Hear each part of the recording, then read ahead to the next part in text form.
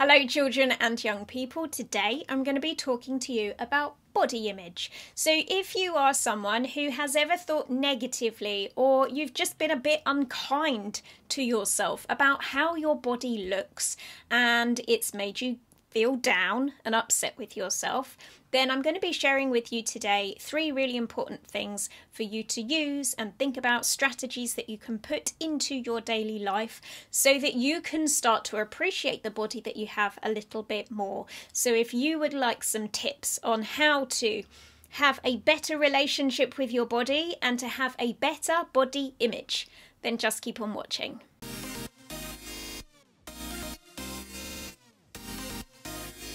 Alright, so one of the most important things that I can tell you about the body that you have right now is that it will change. Now, from one day to the next, it may not seem as if it's changing an awful lot, but I can promise you, having been here now on planet Earth for 43 years, that my body has definitely changed and it is continuing to change. Quite frankly, in ways that I'm not all that chuffed about, but we'll come back to that in just a moment. Now, here's why it's really important for you to have a good perception, a good view of your own body. If at any point in time somebody said something unkind or unpleasant to you, if they were rude to you, or were just really spiteful towards you, we would classify that as bullying. And we know that bullying doesn't make people feel very good at all. Well, the same rules apply when you say those kinds of things to yourself. If you are unpleasant to yourself about how you look or how you think of your body, then you are bullying yourself, and that is going to have a really bad effect on your overall levels of happiness and how confident you feel in yourself. So it's really important that when you identify that there is something about your physical appearance that you don't like very much, that you find a way to either change it or to make peace with it. And I would always look towards the making peace with it option as the first thing, because that's the easiest one to do and it's the quickest one to do, and actually it's probably the kindest one to do for yourself. Now, we all go through phases of not being particularly happy about how we look.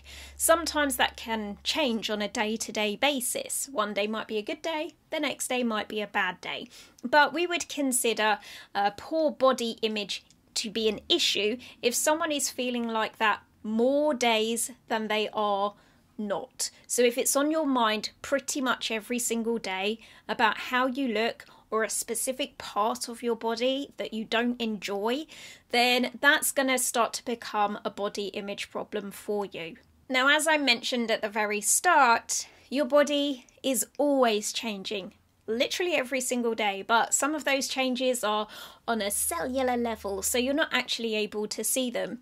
But overall, as time goes by, your body changes, just like fashion changes. You know, sometimes there can be a certain trend where a particular type of clothing that just does not suit you is really on trend. And you have to avoid that one, because if you wear it, then it's going to make you look bad. You know, one of the best things that you can do for a better body image is to figure out what clothes actually look right on you. That can make a really huge impact. So that would be something that we could classify as a small and external change. It's something that isn't going to require any cosmetic changes to your body. You're not going to have to do anything too drastic in order to make peace with it.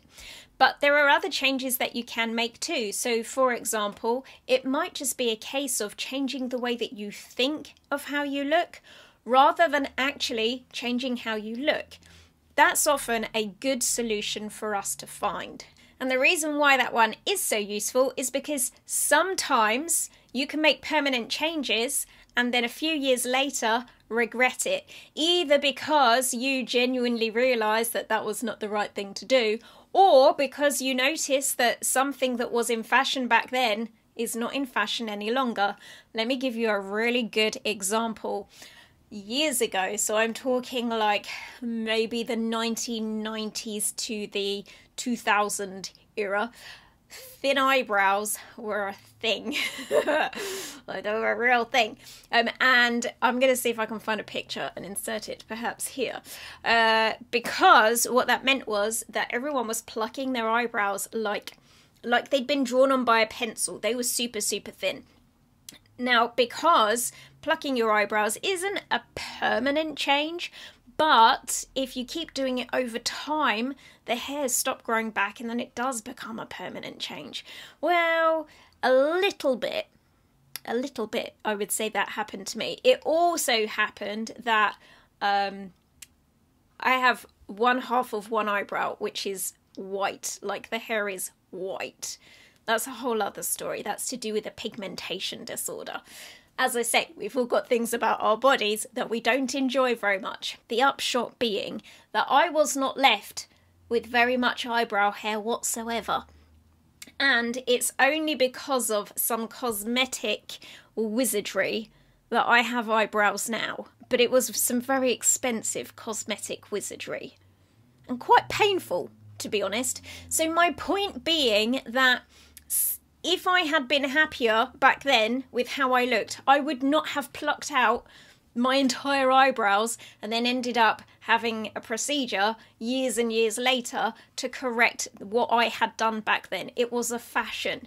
We need to be very careful about the things that we choose to change about ourselves, because in that moment we're not happy with how our bodies look. I will give you another example, because I was really good at this when I was growing up. Once upon a time, I dyed my hair, and it didn't go well. It did not go well at all. And then to correct it, I tried to dye it back again. I put more dye on top of the dye. It was so bad that I burnt my scalp. Like, I gave myself chemical burns from keeping this hair dye on and then dyeing it again. Yeah, that was a bad phase in my life. It is luck that that particular change to my body image was a temporary one, because my hair grew back eventually. But yeah, it's definitely a period of time where I don't like to see the photographs, let's just put it that way. So why does this happen?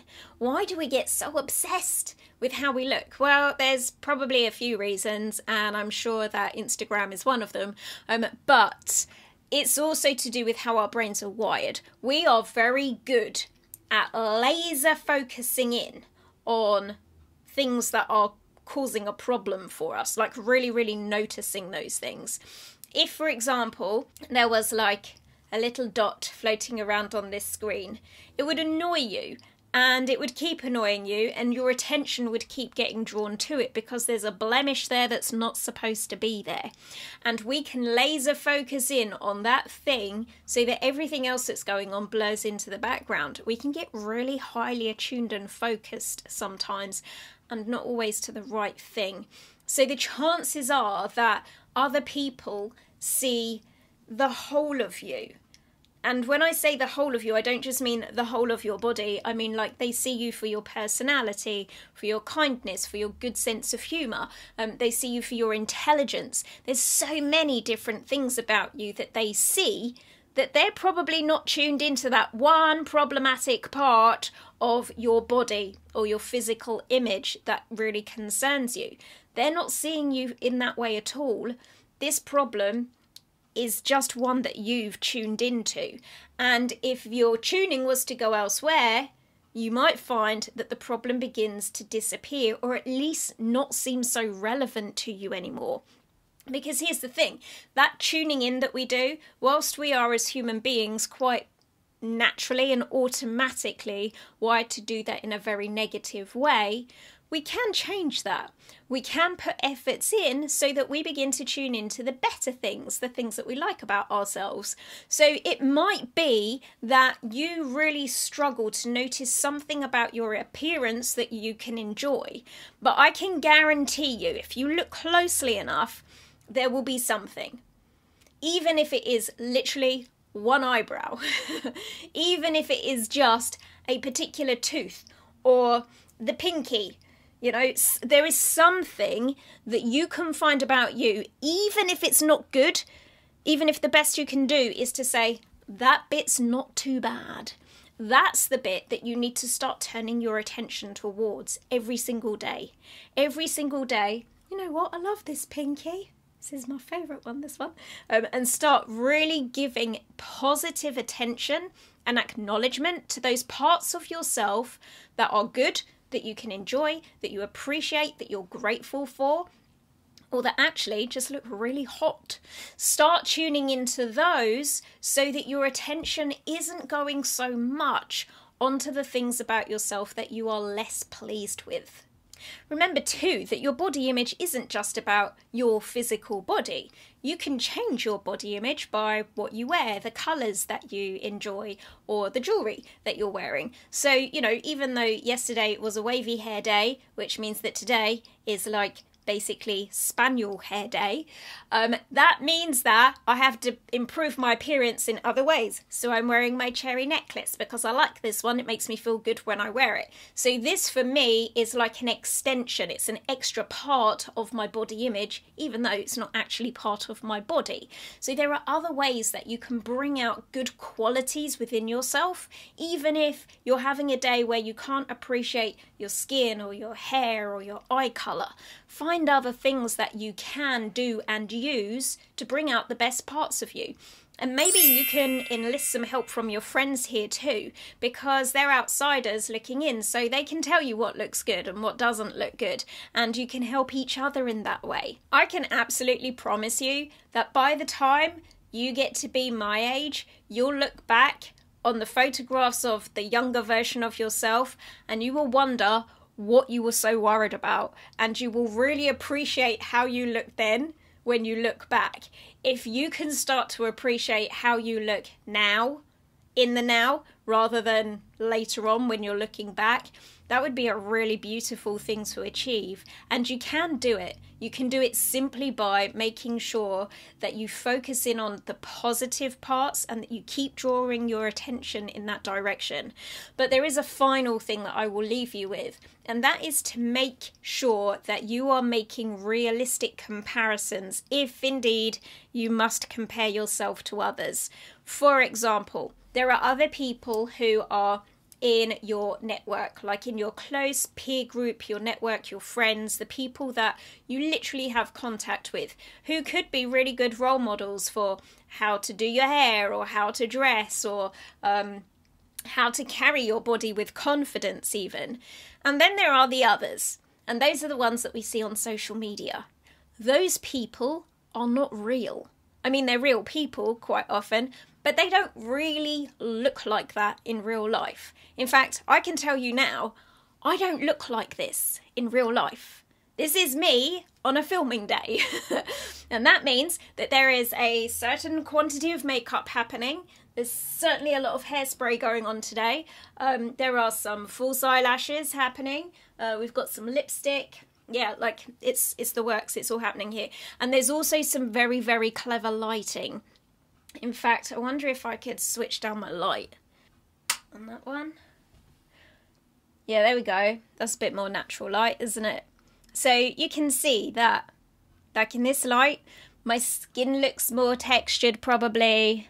I probably look a bit more grey in my natural skin tone. It's not as good. This makes a difference. And that's what you see on Instagram too, except you see it with even more modifications. You see Photoshop, you see image distortions to make people look better, you see literally apps like, where is it? Facetune. Look, there's a picture that I face-tuned. I can't remember what it did. Oh, I made my eyeballs whiter because they were bloodshot. Even normal people, everyday normal people, are tuning up their pictures before they put them onto Instagram. They're using filters when they're using Snapchat. You can't use those images as a benchmark. You can't use them as a standard to try and reach. They're not reachable because they're not real. And if you ever have the fortune to be able to meet maybe one of your idols or a celebrity in real life, that you have only ever seen on TV or online, you will know exactly what I'm talking about. A couple of years back, I went to a very glamorous party where there were some, let's call them celebrity YouTubers in attendance, and I had only ever seen them on YouTube and spoken to them on the telephone. When I came to meet them in the flesh, I can guarantee you, hand on heart promise you, that they look different.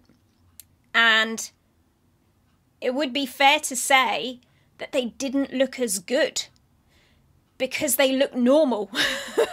That's the thing. When I was seeing them online, it was distorted to make them look abnormal. They didn't look like, I mean, they did look like real people, but it wasn't an image that anyone would ever be able to achieve, because that's not how people look in normal life. In normal life, people's skin has got bumps on it, and your pores have got holes in them, and sometimes you get a bogey stuck up your nose. There's all sorts of different things. You get a bit dandruff or dry skin or those sorts of things. And all of those things get edited out when you're seeing them either online or through a filter or through a photo-tuned, photoshopped image that you see on Instagram. So remember, any of those sorts of images are not something you should be striving to achieve, because they are impossible to achieve. They're not real. All right, that is everything for today. Thank you so much for watching and listening. If you found this video useful, helpful, or inspirational in any way, shape, or form, then please go ahead and click that thumbs up button. Make sure that you subscribe to the channel by clicking the red subscribe button. And I will see you all here again next time for some more words of wisdom for children and young people. All right, lovely to see you. Take care. Bye-bye.